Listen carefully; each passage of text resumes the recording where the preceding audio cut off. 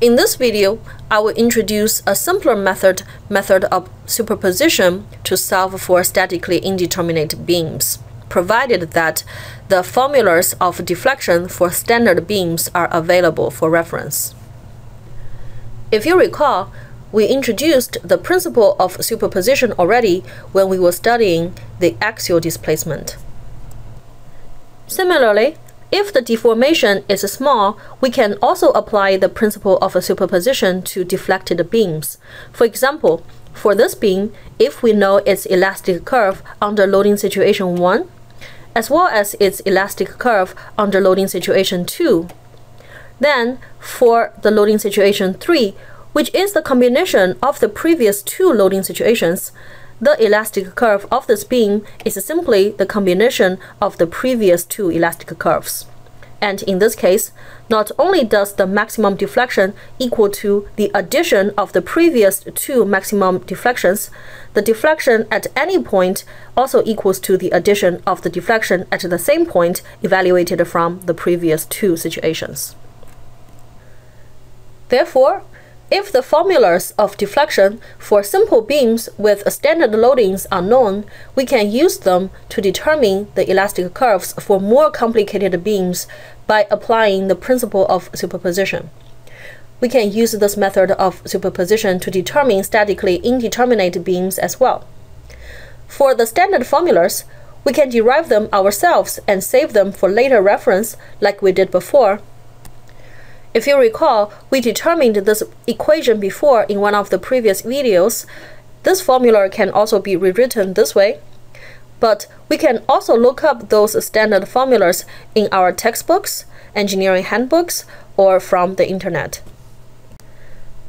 So now let's revisit this statically indeterminate problem. Again, we need to solve for all the support reactions, and this time we're going to solve this problem using the method of superposition. At point B, the force exerted by the roller support is our unknown force By, and our compatibility condition is very simple, that at point B, the deflection is 0. Therefore, now we can treat this beam as the combination of two loading situations. Situation 1, we have only the applied 9 kN force. And situation 2, we only have the support reaction By.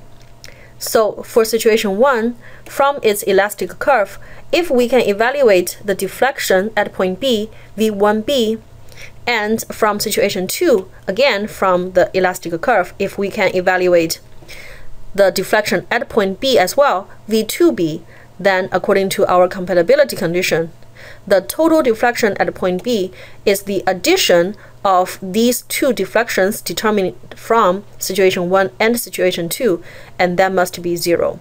Therefore, from this equation, we should be able to solve for our unknown force By.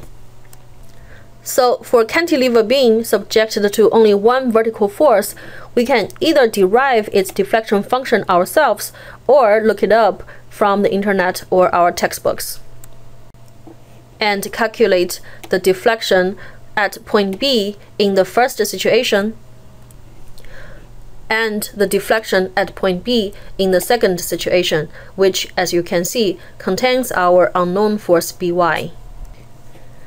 Substitute them into our compatibility condition, and from here we can solve for By. And once By is solved, this member now is statically determinate, and we can solve for the support reactions at point A using equilibrium alone. As you can see, these results are the same as the ones we got in the previous video using the method of integration. Now let's revisit this example. If you recall, when I was solving this problem in the previous video using the method of integration, I had to set up 9 linear equations and solve for 9 unknowns simultaneously. But now we're going to solve it using method of superposition.